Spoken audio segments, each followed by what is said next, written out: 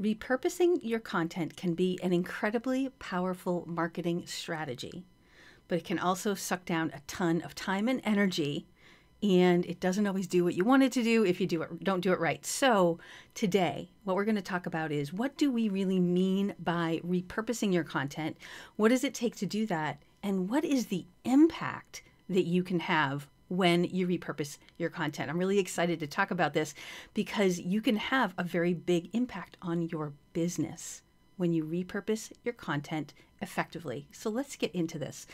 Before I go any further, I want to be clear about what I mean by content, because there's a certain type of content that you need in order to repurpose. What we're talking about is core long-form content. So a blog post or a long video or a podcast are all examples of long-form content that you can then repurpose. So it's big enough that you can pull out key elements that you can then post elsewhere, like on social media, or you can write about it in a different way and send it to social media or send it to email. That's the big picture of what we mean by repurposing. And to be clear, you need a large piece of core content that you will be repurposing in order to make this work.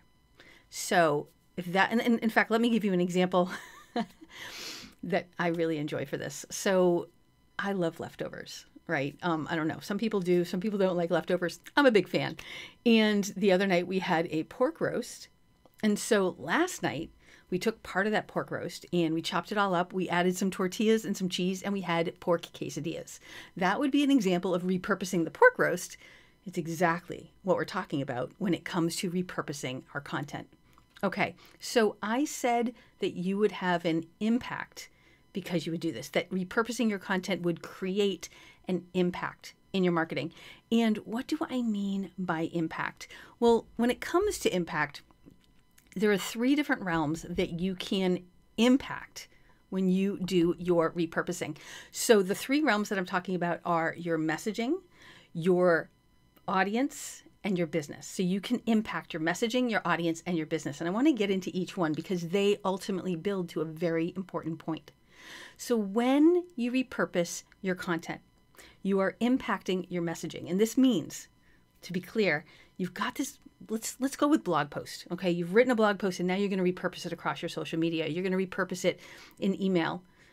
So you've created some cohesive messaging across all of these venues, when all these channels, when somebody finds you on Facebook or on LinkedIn or on your website, they're finding similar content, not the same, similar content. And when that's the case, they're hearing the same messaging from you in every single channel. So there's cohesion. You've actually tightened up your brand and your messaging by repurposing. On top of that, you make it easier and simpler for you to be creating content across all of these venues if you do it right. So it's easy for repurposing and marketing as a whole to take over our lives. And that's very much not the intention here. And that's where effective repurposing can come in, because it's about doing more with less. One of the things that I heard it today from somebody, I feel like I'm always having to create new content. And that new content is big and it's heavy and it's hard to do. And as soon as you're done, all you're doing is doing it again. And that's one of the things that can really get in the way of any of us marketing ourselves, is this feeling that we have to really put so much energy and effort in over and over. And the whole idea with repurposing is to reduce the energy output, reduce the time output, and yet be in more places. And so you're looking from the impact on your messaging and your marketing to cohesion. And then you're looking at ease. You're looking at less time, less effort, and simplicity while benefiting your brand. It's very, very powerful.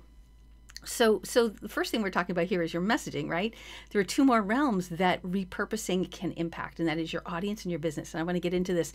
But first, I realize I've neglected to introduce myself. If we haven't met before, my name is Susan Chakowski, and I do marketing and coaching. I help introverted business owners thrive in an extroverted marketing world. And this idea of repurposing your content to reduce your effort but increase your impact is part of what can really work for introverts, or honestly for anybody who feels like marketing just takes too much effort, because this is a low effort act that can help you actually have the bigger impact. So we talked about your messaging. Let's talk about your audience.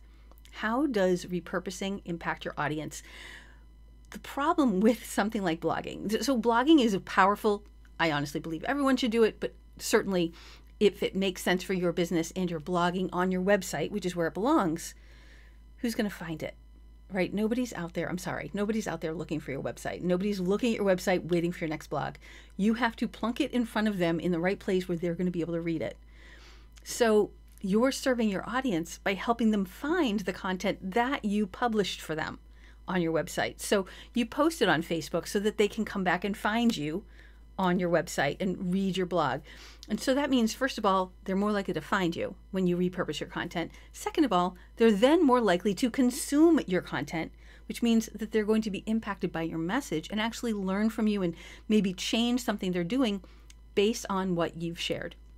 So yes, your repurposing is all about your messaging and getting your marketing message out there so that you can impact your audience in a positive way. And this can be a really wonderful impact for your business. So, you've got your audience consuming your content because you've put it in front of them. They've followed it. They've hit your website. They've read your blog, or they've hit your video and watched that. And so they've learned more about what you do, your expertise. You've helped them a little bit, which means you've built trust, which means that you've encouraged them to come back for more. You've told them, you've showed them that what you do can help them, and that you understand them, and that you can serve them so that they come back for more. So it impacts your messaging. It impacts your audience, which is honestly one of the most powerful things. And that will impact your business. And here's how. Let's say this person that we're talking about sees your post on LinkedIn or on Facebook or on Instagram, follows it back to your blog, gets some help, does that again, and on your website, let's say you have a lead magnet or you have your services listed.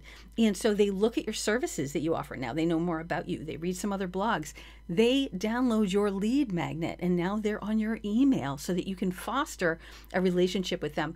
I get that all of these are just possibilities and ideas. And if you don't have any of these in place, that's okay. One thing at a time.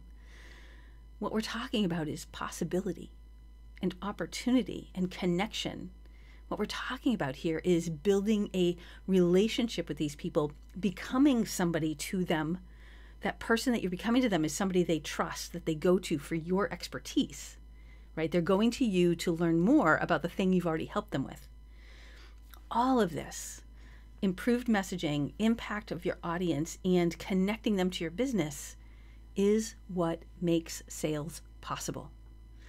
All of this whole idea of repurposing your content is ultimately about connecting with the people that need what you offer, benefiting them, building trust, and ultimately having them buy from you. So the question becomes, should you repurpose your content? Oh gosh, I hope you understand that at this point, yes, you should, because it is worth it and it will help you grow your business. I do have a workshop for repurposing, and you'll find it here if you're interested at all, but it really is about doing it in a way that is going to serve you, not take up all of your energy and your time. And so one of the things that I talk about during this workshop is how to do repurposing effectively and efficiently. I have systems that I use, that I share, and I talk about the processes that I have in place. And I don't do it in a do what I do kind of a format. That's not my teaching style. I do it as an example of how it can look.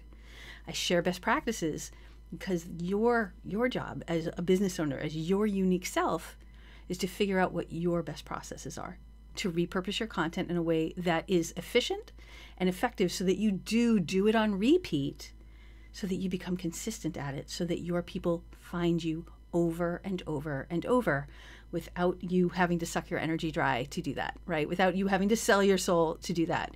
This is about helping them find you on repeat. If you have any questions, please let me know. I hope you'll put them in the comments below, and I will see you again very soon. Thanks so much.